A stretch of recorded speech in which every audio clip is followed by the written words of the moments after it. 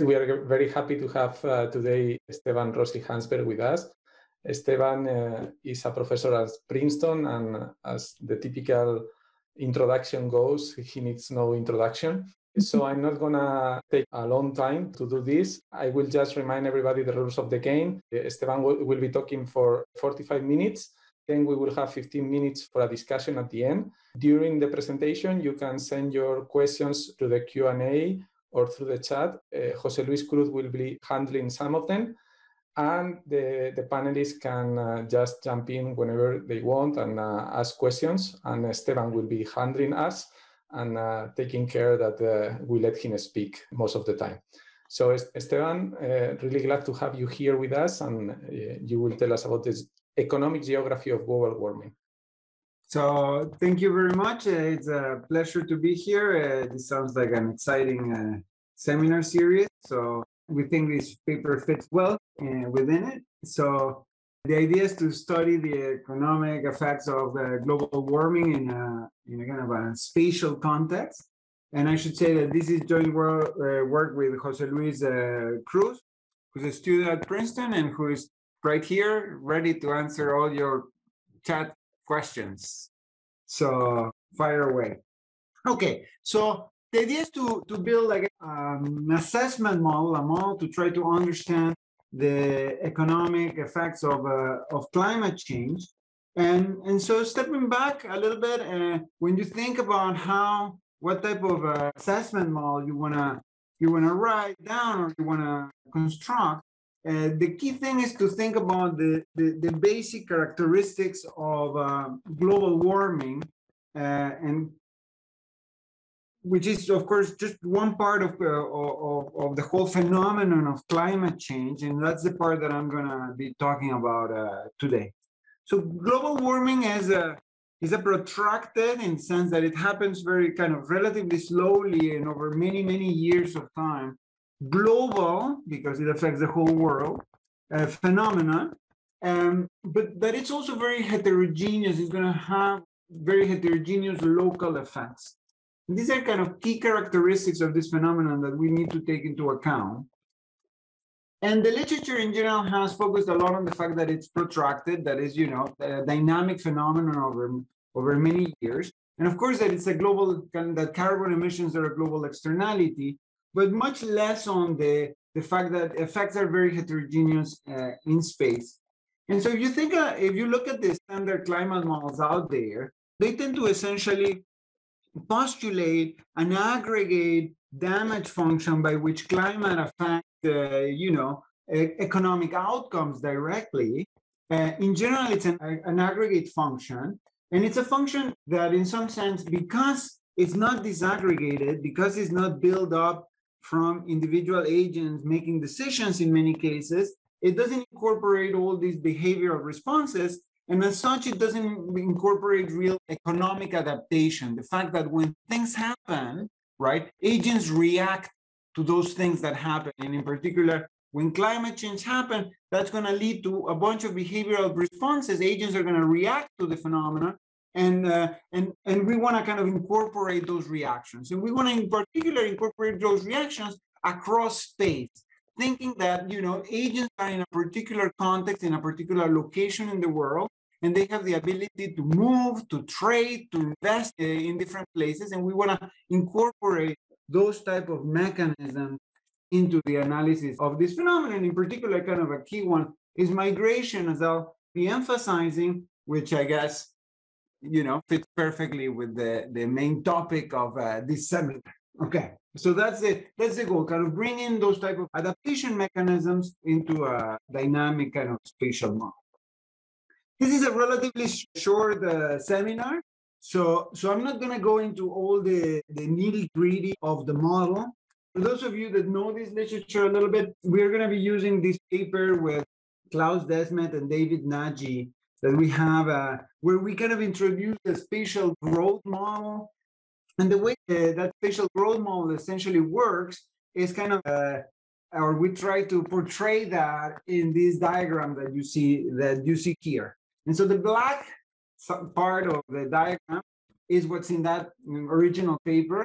And then the green part is what we're kind of adding in this paper. So the model essentially, regions have particular characteristics. So they have a location in space, which determines, the cost of trading with other locations. They have a particular characteristics. So they have some amenities, so that determine how nice it is to live in those areas. They have a productivity level that determines how productive firms are in those areas. And so agents decide where they want to live, decide firm and firms, decide how much they want to produce, and they pay each other wages. And the two basic inputs of production are land and labor. Now, this is an economy in which these agents are going to face migration costs from moving somewhere else. So they can move somewhere else, but it's frictional, costly for them to move somewhere else. And so they'll do it if it's beneficial for them. And the way that paper models migration costs is in a way that is reversible. And that's kind of important to make the spatial dynamic model somewhat tractable. So let me say a couple of things about that. So think about me. So I was born in Mexico. I moved to the US. And so the way this is going to work is when I do that, when I move to the US, I start paying a flow cost of having moved to the US, right? And I pay that flow cost as long as I'm in the US. So if I spend the rest of my life in the US, I'm going to spend that flow cost throughout my life. And so you can think about that as, the cost of migration, but just paid, as an annuity, if you will. Now, if I, go from here to move to Germany, then I would then start paying a cost of moving to Germany. And then again, I would pay that flow, right? Now, and we're going to make that cost of moving, say, from Mexico to the United States, make it such that it's log separable. So it has like a location or origin fixed effect and a destination effect. And those are log additive. And so what that means is that, because there's no cost of migration if you stay in the same location, that essentially implies that if I go back to Mexico, I just stop paying. That cancels out that flow that I was paying in the US. And so the migration costs stop. And so my migration of moving to the US is like this flow while I stay there. Now that has the big advantage of making these costs essentially reversible, these migration decision reversibles, which simplifies the dynamic problem quite a bit. So it's constantly in that form that I described, but agents can kind of move around space. And the other key component is that firms are going to be producing in a particular location. They're going to trade with other locations, as in kind of the quantitative trade literature, but they can also innovate. They can improve the technology in the location where they are. And so there's going to be competition for land in those locations. And so that's going to imply that firms, when they decide how much to invest, they are essentially going to maximize the bid rent that they have for that particular land in order to win the ability to produce in that piece of land. And so that's going to lead to a growth model or a spatial growth model in which firms are going to be investing in technology. Technology is going to be evolving over time. Okay, so that's kind of in a nutshell that original model that we're going to is going to be the core of what I'm going to show you. What are we going to add to it? Well, the first thing is we're going to add another factor of production, energy. So energy together with land and labor are going to be now the three factors of production. And energy in turn is going to be produced with clean energy and fossil fuels. So things that, generate CO2 emissions. So the consumption of fossil fuels or the use of fossil fuels is going to lead to CO2 emissions, which in turn are going to add to the carbon stock, which in turn is going to increase global temperatures, which in turn is going to affect local temperatures through some downscaling model that I'll show you in a second. Okay, and these local temperatures are key because these local temperatures then are going to feed back into productivity. So we're going to estimate the effect of local temperatures on local productivities. And so that's going to be one of the effects of rising temperatures. And then these local temperatures are also going to affect the amenities, so how nice it is to live in a particular location. So, and they're going to do so differentially depending on the temperature in those locations. I'll show you that in a minute. And they're also going to affect natality rate. So by natality rates, we mean the birth rate minus the death rate. And so we're going to allow temperature to also affect that, following the work of Princeton and others. Okay, and so that's going to lead to particular natality rate in the different locations.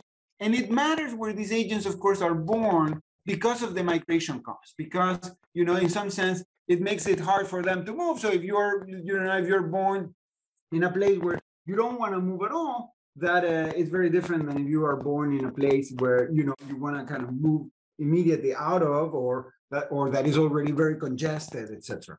Okay, so that's kind of the model in a nutshell. We're going to take this model, we're going to quantify it for the world economy at a 1 degree by 1 degree level. So that's, think about it as squares of 100 kilometers by 100 kilometers in the equator. It varies, like the size varies a little, but well, varies as you move to the poles. And we're gonna, and our baseline year is gonna be year 2000. And so the way this works is essentially you set up the model, you have data on population and income, and you can think about inverting this model. So namely, what are the fundamental productivities and amenities that make the model exactly match the population and income data in year 2000 at that level of resolution? Okay, so that's gonna give us these fundamentals. And then we also need to specify the interactions through trade relationships and, you know, this migration cost. We also need to specify what is kind of the the cost of kind of exiting a particular location, if you will. And so the way we're going to do that is we're going to, you know, trade is going to satisfy essentially a gravity equation. And so we're going to use parameters so that the model essentially follows a standard gravity equation, as in the quantitative trade literature. It's like an EK model inside this. And then Eaton and Corton model inside this. And then for migration flows, we're going to do it such that the model exactly replicates the net migration flows between 2000 and 2005. Okay, so those are, we're going to choose the migration. And so the model has the flexibility to do that exactly, right? So because we're getting a migration cost by location. Okay, so that flow we're getting exactly right. Okay. And then, you know, we'll do other things in order to get the natality relationship with income and temperature. We're going to use some of the estimates in the literature. I think I'll have something about that in a sec. Okay. Can I ask one quick question on the overall on the overview of the model? Of course. Which is whether you've considered thinking about innovation affecting energy production, right? Because many of the innovation is in clean energy, right? And yeah, you seem to be abstracting from this, but I was wondering. So that's a good question. So the way the model is going to work is, so there's these firms, right, that are innovating purposely, I mean, in order to maximize their profits at the local level, right? But that's for production. That's not for the production of energy, which is what you're pointing now. And so what we're going to do is, so that's going to imply that technology is going to be moving along in the world, right? And we're going to allow that to affect also the technology for clean energy and fossil fuels. But just as a kind of as an externality, the world invents stuff, moves the technological frontier, and that helps you in terms of both types of fossil fuel. And in fact, we're going to allow that to be differential so as to match the increasing use of clean energy over time. But so that's the way the model is going to match that. But it is not that, you know, there's no endogenous innovation in that sector. We can in principle incorporate that, but it has some challenges that we haven't quite solved. So far we're doing it through the mechanism that as I explained. But I think it's a potential area in which more work is needed for sure. I mean, I guess what I had in mind is potential role for policies, right? Like definitely, you know, multilateral agencies or whatever. Definitely. So we're gonna, our policies, when we do the policy analysis, it's going to affect incentives for use of different types of energy, but it's not going to affect incentives to innovate in different parts of energy. So that effect is only going to be indirect through innovation in other industries. There's going to be a little bit of that, but only indirectly through the other industries. Okay, cool. So like I said, we have this model, right, so there's going to be energy use. Energy use is going to lead to like a carbon cycle by which these CO2 emissions are going to lead to increases in the carbon stock, which in turn are going to feed back into global temperatures. That kind of carbon cycle is standard in the literature. We're going to use the IPCC 2013 one. And, you know, conditioned on those increases in global temperatures, we still need to say, well, what's going to be the effect on local temperatures? And there's, of course, very, you know, complicated climatological models that do that. Instead of bringing all that in, we're going to follow some of the literature that has said, yes, you know, there's all these complicated models, but, you know, this kind of linear relationship like this actually works really well in matching the effect on local temperatures. And so that's what we're going to do, where this G is going to depend on location, and we're going to get out of, you know, estimating this type of equations using kind of a function of many different local characteristics listed in that bullet point. And so what you can see, and so that G we're calling temperature scalar, or the literature calls it a temperature scalar, and it's you know, it's plotted here in this map.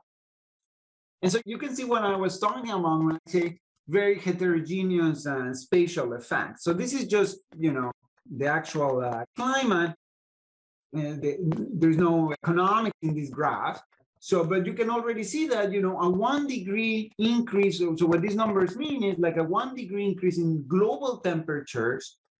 It increases, or so 1 degree Celsius increase in global temperature, it increases local temperature kind of in northern Canada, Alaska, and Siberia there by 2.2 degrees.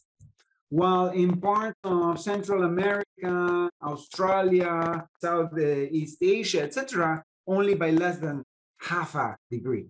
And so you can see like that already gives you huge heterogeneity, right, in the impact of a 1 degree increase in global temperatures. And CO2 essentially mixes really quickly in the atmosphere. So you can think about the carbon cycle as really kind of increasing global temperatures. And then these global temperatures in turn having this kind of local effect as described in this graph, okay? Now, the key thing then is to think about what is gonna be the effect of those local temperatures or changes in those local temperatures on amenities and productivities. And so the first thing that we're gonna do is we're gonna recover through this inversion procedure that I described, these fundamental amenities and these fundamental productivities that rationalize the data exactly according to the model, right?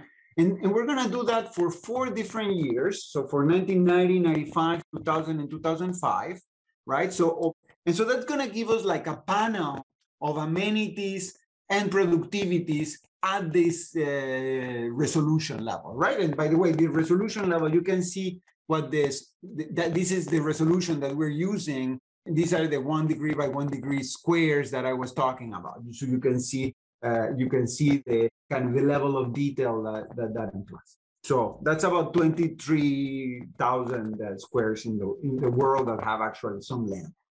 I'm sorry. Okay. Excuse me. Yeah. I don't know if you hear me, Clément here. Sorry, I couldn't put the video on. I was comparing the map you showed earlier with what I'm teaching in my course, Environment and Development.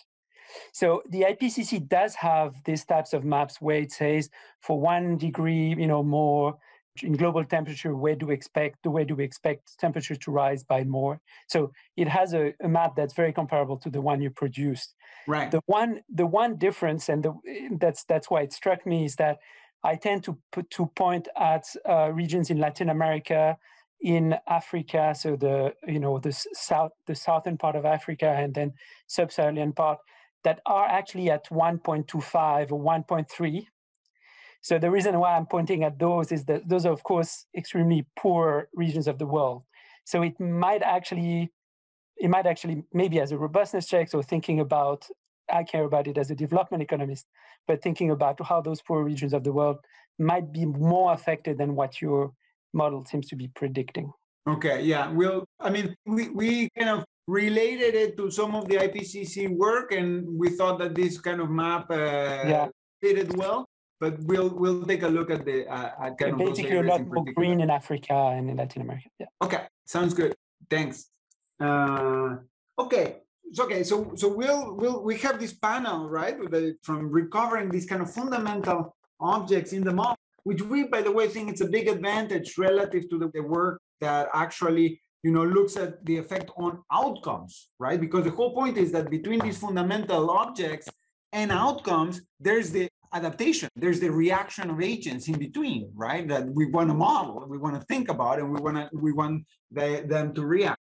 And so and then we're going to estimate this type of damage functions. So essentially what we want is we want to allow different regions to have different effects or different semi-elasticities of temperature depending on the level of temperature that they have. And so that's this first part here. So we're going to do it by bins, by temperature bins. And then we're going to allow for location fixed effects. We're going to allow for some trends at a slightly more aggregated level. I think some of these are like at the 4 square level, or some of these are kind of at the region, kind of a little bit larger region level. And so if you estimate this, what you get is the graphs that you see below. And so what this shows is, so the left one is on amenities. What this shows is that like a 1 degree increase in January, July temperature. Why January, July? Because we're using January for the northern hemisphere, July for the southern hemisphere. It gives you about 2.5 change in amenities, positive change in amenities, if you're one of the coldest areas in the world. So there, obviously higher temperatures are a good thing. So that increases amenities in those places. If you're, on the other hand, in the warmest places in the world, right there, you lose that about the same amount. And so for productivities, you get the same thing. The effects are a little bit larger there, and a little bit more asymmetric in the sense that they are a little bit larger kind of on the upside than on the downside, but the shape is more or less the same. Now, I should point out that there's kind of substantial uncertainty, or in some sense, curve, if you will, crosses zero, right? So that's kind of the ideal temperature, if you will, for either for amenities or for productivities. Again, this is like in the winter, right? And you can see that there's kind of substantial uncertainty about that. I mean, we really kind of don't know very precisely what the optimal temperature is. It's kind of flat in that, and so that kind of is related to the fact that there's a lot of uncertainty about exactly the level of this curve. Right. So you see, we can estimate some significant effect in the extremes, more or less kind of in the middle part. And there's substantial uncertainty about the level of these curves. And that has to do with how much effects, kind of what's the impact that we've seen so far, at least over this period, in terms of the actual effects of temperature on both these productivities and amenities. Okay. Now, so that's those are going to be, of course, important inputs into the exercise. The next thing is we're going to have fossil fuel extraction costs. So how costly it is to extract fossil fuels is going to depend on these kind of productivity level that I was talking with Joan about. But on top of that, what we know is that if you keep extracting, if you keep using coal, the cost of getting the marginal extra unit of coal increases the more units you've extracted. I mean, you want an image in your head. It's like, it's got more and more costly to go deeper and deeper and deeper to get it. And so, people have estimated what those costs are. And so we're going to use that extraction cost curve that is convex like that. So that means that, as you're getting closer and closer to using most of the stock carbon that is available for production on Earth, then the cost of using it kind of increase in this particular way. Okay, so that's all I want to. I'll come back to that because that's important in terms of the results that I'm going to show you for the effect of carbon taxes in a little while. Okay, so we're going to take we're going to compare most of our results with one IPCC, so the panel on climate change scenario, which is a relatively extreme scenario, which is RCP. So they organize this scenario using these kind of different severities, and RCP 8.5 is a relatively severe one. So when we run our economy, the way we quantify it, we run this economy, and that's going to generate some endogenous evolution of emissions. That's the green line on this graph, right? And just for reference, I'm putting there the IPCC emissions, emissions curve there, the 8.5 and the 6.0. So we're going to be comparing mostly with the 8.5. And so you can see how we get kind of this a very similar increase. Ours goes a little bit higher than that. And then what they have is this, at some point they say, well, an abatement technology is going to come. And so emissions are just going to drop. We can bring abatement technologies. I'll talk a little bit about abatement technologies, but that's kind of a dog the way they do it. So in our world, on the other hand, this fossil fuel cost kicks in, right? And so, the cost of carbon becomes higher and higher because you have to dig deeper and deeper, if you will. That makes it more costly. And so people stop using carbon. And so that implies that emissions decline. And so that gives you kind of the decline in the green curve. If you look at the effect on global temperatures, which is the curve on the right, you see that we match that scenario essentially very well. Okay, so this is extreme. It's an extreme scenario for sure, but it's similar to what the IPCC came up with. Okay, so in that sense, kind of it's the model endogenous is generating something that is like what this panel of scientists came up with in an extreme scenario. So that in turn is going to imply changes in amenities and productivities.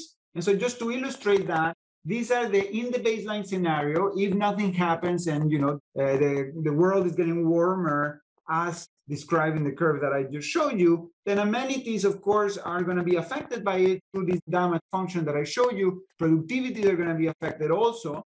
And so these are the maps of the different levels of productivities and amenities in the different parts of the world as a result of this. And so, you look at the scale. So what this tells you is that by that point, amenities in some of the northern regions are going to increase by about 40%. While in parts of Brazil and Central Africa, etc., they may decline by about 20% or something. While productivities in those areas, and actually a kind of a larger area, are going to kind of double in these areas, and they're going to decrease by about 50% in some of the poorest part of the world. And so, that's kind of that just for you to kind of get a sense of what the effects on amenities and productivity will be. That's in turn going to affect also natality rates, but it happens to be the case that in our baseline scenario, the global effect on natality is relatively small. So this is going to reduce populations by about 30.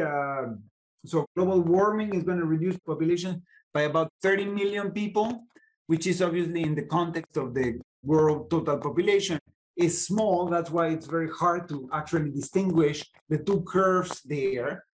But what it's going to do is it's going to shift populations around the world. So this is population density in 2200 relative to no warming. And so you can see how population is moving, up north mostly, that, many parts of Europe and the US are actually gaining quite a bit of population. And what's,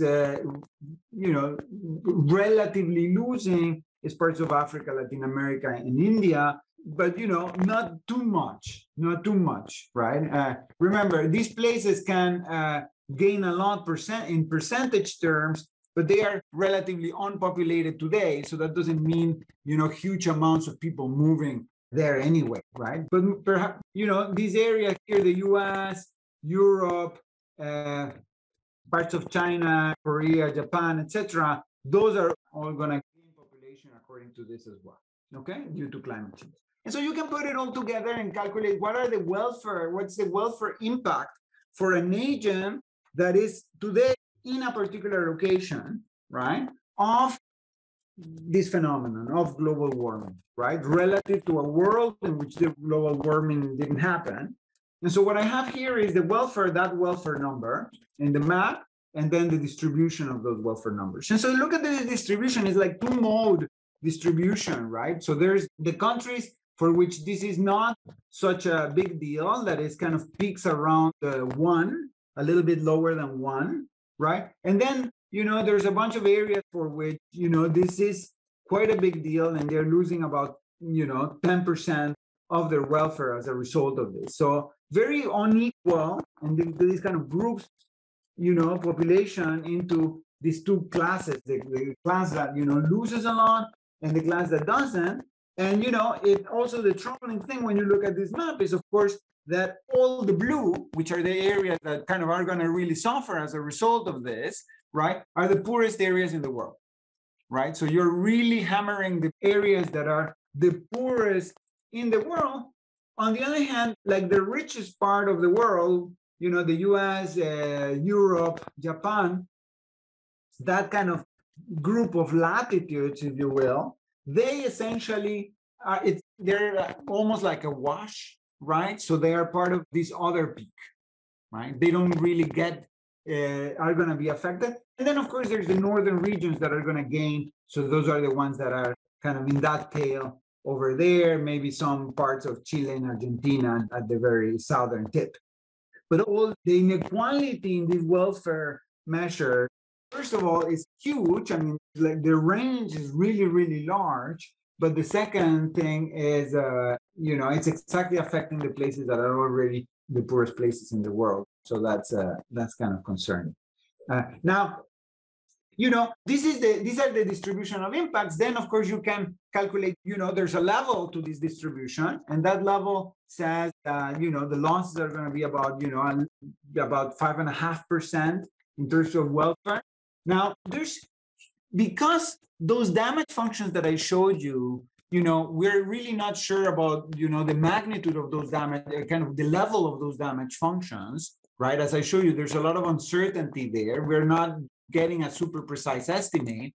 What that means is that, we're uncertain about the effect of climate change, kind of aggregate effects of climate change too. And so these are, the intervals, the confidence intervals of the average effect on real GDP and welfare of this. And so, it could be from 0, which would be, 1 in this graph, the relative welfare with climate change relative, or with global warming relative to no global warming, or 20%. So this is a huge interval, right? It's all kind of a negative. It's a huge interval. By 2200, you get about 10%, but we're really unsure about those aggregate level effects. What we're not so unsure about, though, is the range of the distribution of effects across places, right? So here is for the different scenarios, like low to 95%, high 95% of that curve of damages, right? The distribution of welfare effects, which is the one that, like the two peak distribution that I showed you a minute ago. And so you can see how, obviously, whether we go to the worst scenario or the best case scenario, you're shifting that distribution up and down, but the range of that distribution doesn't change that much, which tells you that, the difference, kind of the relative effect of the winners relative to the losers is actually not changing as we move across scenarios so much. And so that we are relatively more certain about.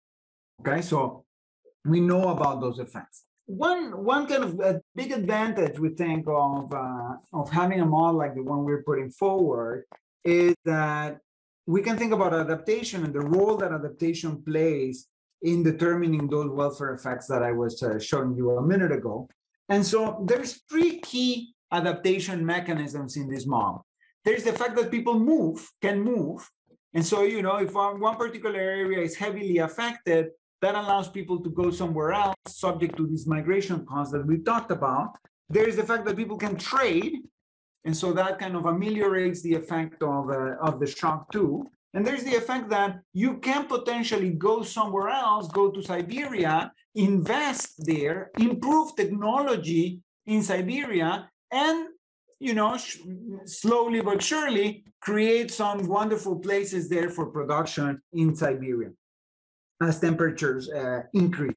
So those three adaptation mechanisms. And so we wanted to gauge kind of the importance of the different adaptation mechanisms. So the first one is migration here. And so what I have here is like the diff and diff, right? Of, you know, climate, no climate, migration, no migration, right?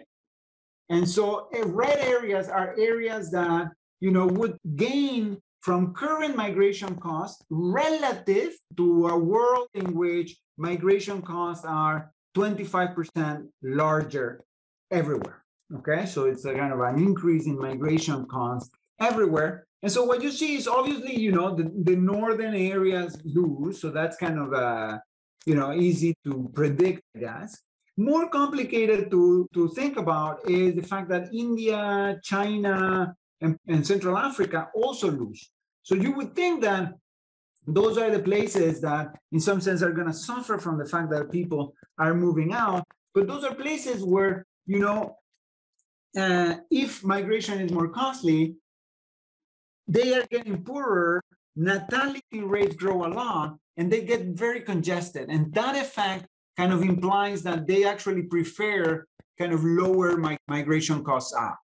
Now, that's very different than South America and Australia. South America and Australia, these are places that are also kind of hammered by climate change, right? But they, and so people want to leave those places, or some people leave those places, but they actually, that's very bad for them because that kind of depopulates those places. And that implies that their market size decreases, which implies less innovation and less growth in those locations. And so kind of the level of your density really kind of affects how the higher migration costs are going to affect you. Now, the graph on the right, what I have is, you know, the welfare, average welfare effects of warming for different levels of these migration costs, so 25% increase or 12.5% increase. And what you see is like with 25% increase, you kind of almost, you know, double the effects of climate change. So what that means is, you know, people are using this migration mechanism to adapt to climate change. This is an important adaptation mechanism in the model. And if you increase the cost of it, climate change becomes a much more severe phenomenon in terms of its welfare effects. So migration is kind of key for this, and its effects are kind of quite subtle depending on kind of the level of congestion that you have in the location. So I only have a few minutes left, so let me summarize.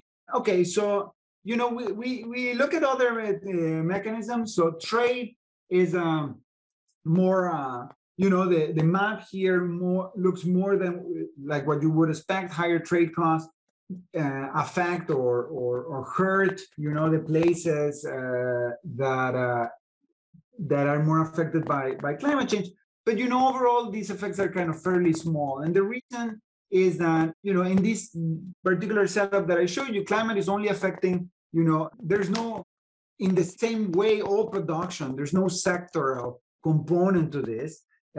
And because of that, and because climate is kind of a spatially correlated shock, in trade is also very local, right? That implies that trade is not a great adaptation mechanism for this, unless, you know, you have very kind of important sectoral components. So we have other work where we're exploring those sectoral aspects or sectoral dimension of climate change. Here, it doesn't show as very important. The last adaptation mechanism is innovation. Innovation is actually also kind of subtle, and it's and kind of the main effect is it's a very kind of spatial effect. So if I make innovation more expensive, right? Obviously, you know, all the adaptation that is happening towards the north is more costly, so it affects the northern regions for sure, right? But one of its main effects is also that if I make innovation more costly, that means that less people go to, over time, move and produce, and there's less concentration of production in India and China. And so that because those places are going to be then hammered by climate change, they're going to be very highly affected by climate change, that's actually good for the effects of climate change. You prevent that concentration, and by preventing that concentration, you ameliorate or you diminish the effects of climate change, because the world concentrates less in areas, in production in areas that will be affected down the road by climate. Okay, so a couple of minutes. Let me talk about, we do different types of policies. Let me just show you carbon taxes and then I'll conclude. So you can put in different policies and kind of trace their effect. Obviously, a very popular one is carbon taxes. So here's the effect of different levels of carbon taxes. We try 50%, 100%, 200%, all uniform across locations, rebated locally. The 201 would be similar to what like the Swedish tax today is, just to give you kind of an idea. So obviously, the carbon tax reduces carbon emissions at impact, but what it does essentially is it shifts this emissions curve. It shifts it. It shifts it so that we consume carbon. We consume almost the same amount of carbon. We just consume it later. Why is that? Because if you don't consume it today, then the cost of extracting carbon in the future don't go up, and so that's more carbon in the future, right? And so that goes down. And temperatures go down, but essentially what you're doing is like you're flattening the curve. You're flattening the temperature curve with the carbon tax, right? You are reducing temperatures today, but eventually you kind of get to the same point because eventually, the carbon is used. And so what that implies is that this is going to have, cost today, benefits tomorrow, and the final effect of the carbon tax, whether it's a good thing or not, is going to depend a lot on the discount rate. How do you value the current cost relative to the future benefit that it brings together? But those are not super large, partly because if I value all generations by the same amount, right, by having a very low discount rate, that implies that the fact that carbon is eventually going to be used doesn't reduce, you don't reduce the overall use that much, you're just delaying its use to future generations. And so that at the end of the day doesn't have a huge impact, which is kind of different than what you get in your standard framework, certainly in the simplistic, tributization kind of logic. Okay, and now of course, and I finish with this. As with the epidemiology literature, flattening the curve is really useful if a vaccine is coming. Same way with temperature, flattening the curve is really useful if there's an abatement technology coming, right? So if eventually there's going to be a technology that is going to solve this problem by extracting carbon from the atmosphere or by, sequestering carbon before we emit it, then of course delaying is huge. And then the carbon tax, certainly the benefits of the carbon tax are much larger.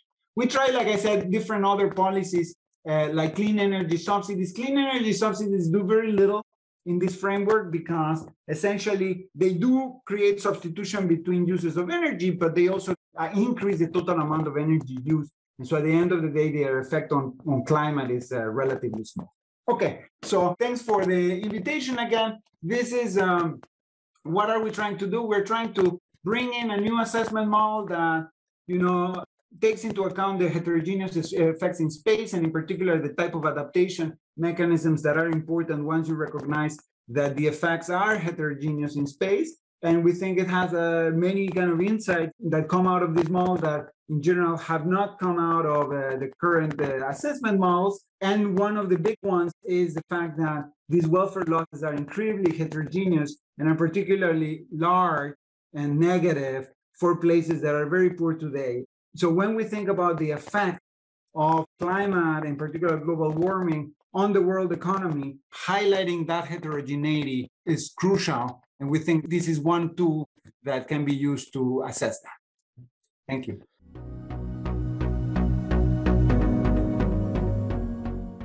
Okay, thanks a lot, Esteban.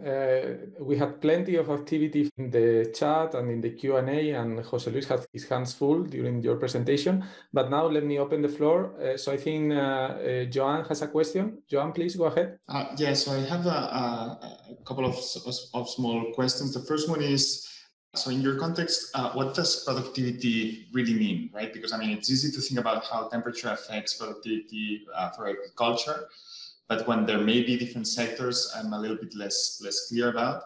And the second one is, how sensitive are your estimates to potentially the elasticity of substitution between clean energy and carbon, right? How much does this affect the total carbon emissions and the dynamic effects that you've talked about? Yeah, great. These are great questions. So the first one is, what exactly are we talking when we're talking productivity? So this is we're not separating by sector, right? And so, you know, obviously the agricultural part is clear. I mean, like agronomers have told us, you know, that there's an effect there, but the ones on manufacturing, etc., are a little bit more subtle. You know, people, there's a bunch of papers out there that have documented, you know, less workers having less energy or less enthusiasm, you know, missing work more cost of cooling the workplace. I mean, there's a bunch of effects like that. But, you know, and I guess, you know, some people are going to kill me for saying what I'm going to say, but I'm going to say it anyway. It's like, you know, at the end of the day, all the most productive places in the world, right, are in a particular band of the world that has very specific temperatures. Really, we don't have really the statistical power to say that that's climate, but is the big elephant in the room. It's a huge, it's like a huge coincidence, right?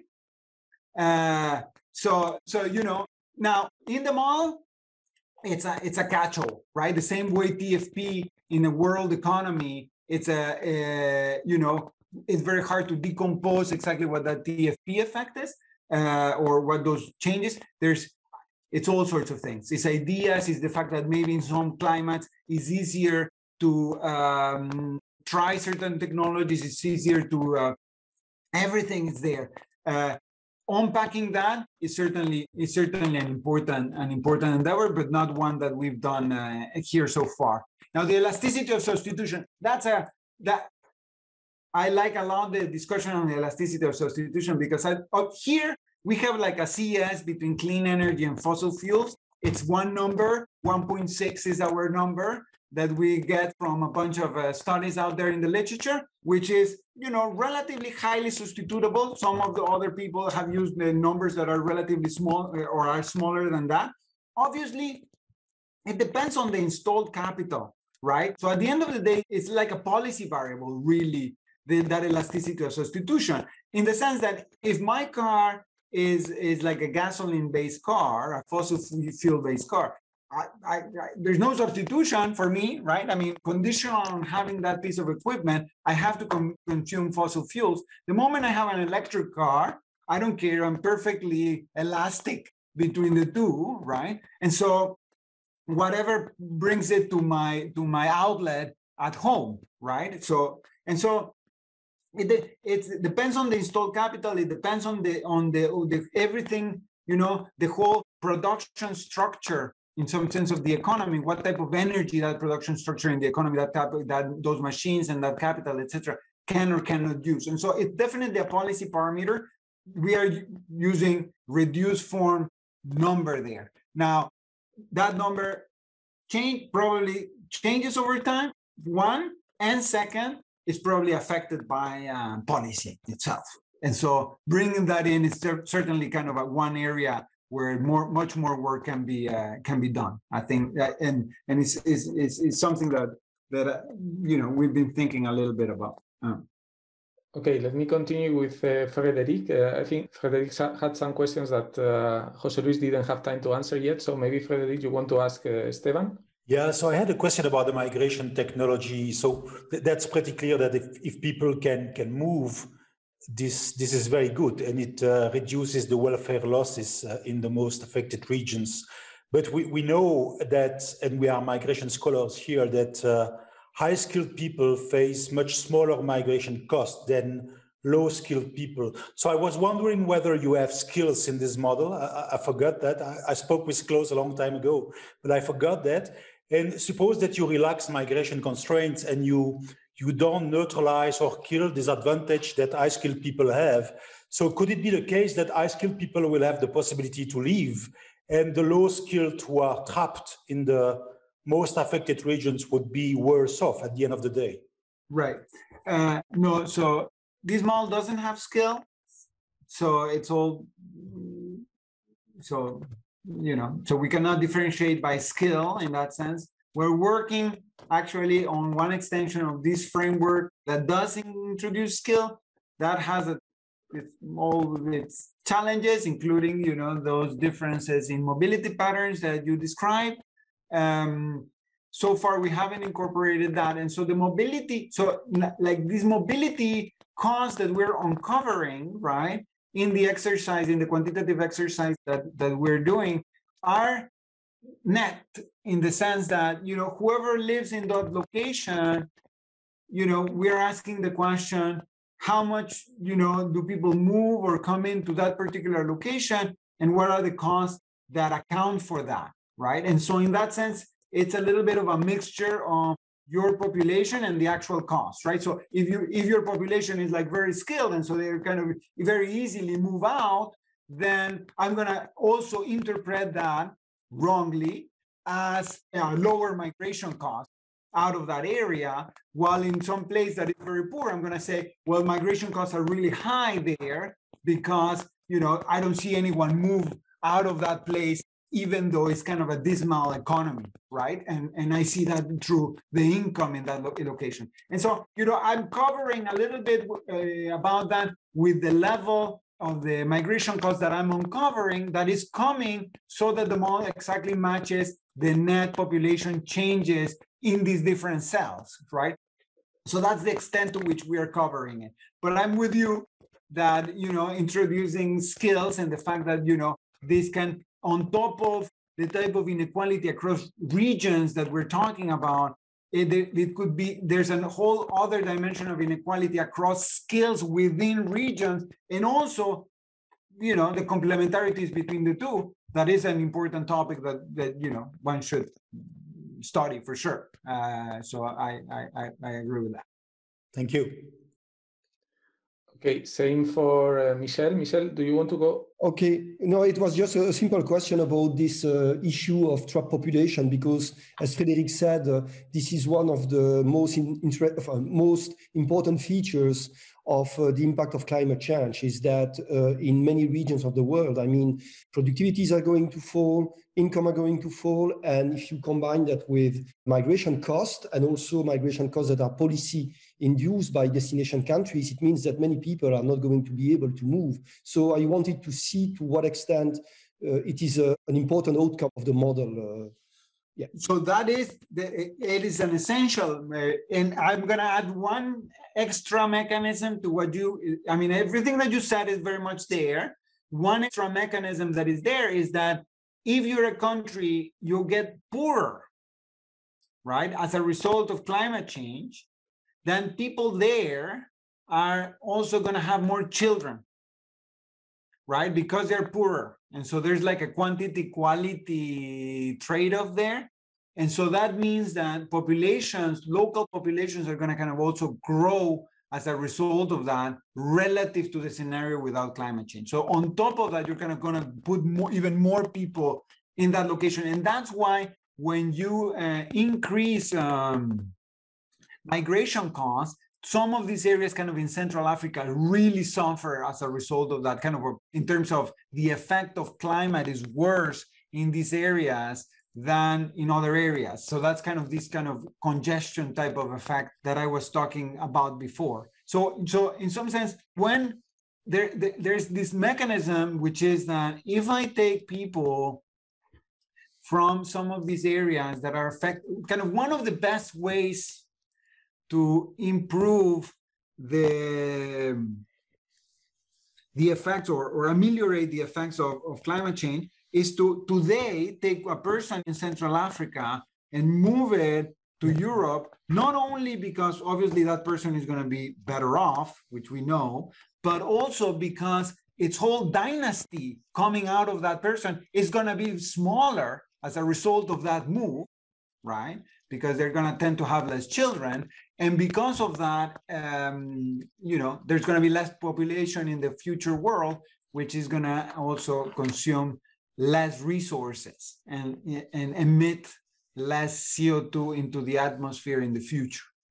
Yeah, this feedback effect of immigration policy is interesting, but it's a little bit at odds with what we see nowadays. You know that New Zealand introduced, and after that they canceled their climate visas that they gave initially to Pacific Islander. I forgot which island it was. So basically this feedback effect of immigration policy that traditional destination countries would issue more visas to offset these effect of climate change and climatic migrants. I mean, for the moment, we don't see that.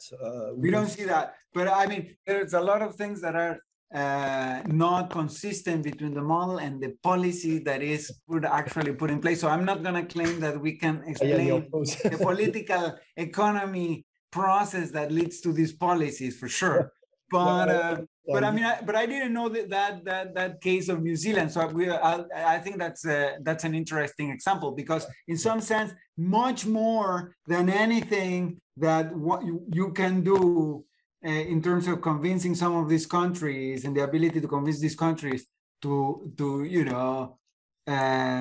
change their behavior in terms of energy use, if you actually let them in, right, that could have a much bigger impact. So that has to be part of the discussion when we think about green policies.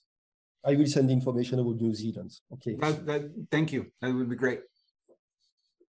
Okay, so Esteban, thank you very much. I think Chaglar, in the end, do you want to ask a final question, Chaglar, or we leave it here? No, yeah, my question was there. You have a lot of endogenous responses. Michelle kind of asks it, but the policy, migration policy environment, you're assuming it's static. I mean, and we do see, like with the refugee crisis or anything else, there's going to be a huge response in the main destination countries, because presumably, the way I'm gathering from the model, they will not want flood of climate refugees, right? I mean, there's a kind of congestion type of effect on amenities, right? And so people, in some sense, don't like it in exactly the way that you were alluding to. Yeah. Now, there's another effect, which is that over time, to the extent that these people become consumers, that increases market size, which encourages innovation. So having people, I mean, and that's like the process kind of in Siberia and kind of in the less populated areas. It's good to send people there, independently of who they are, because populating them is kind of the first step in developing them, right?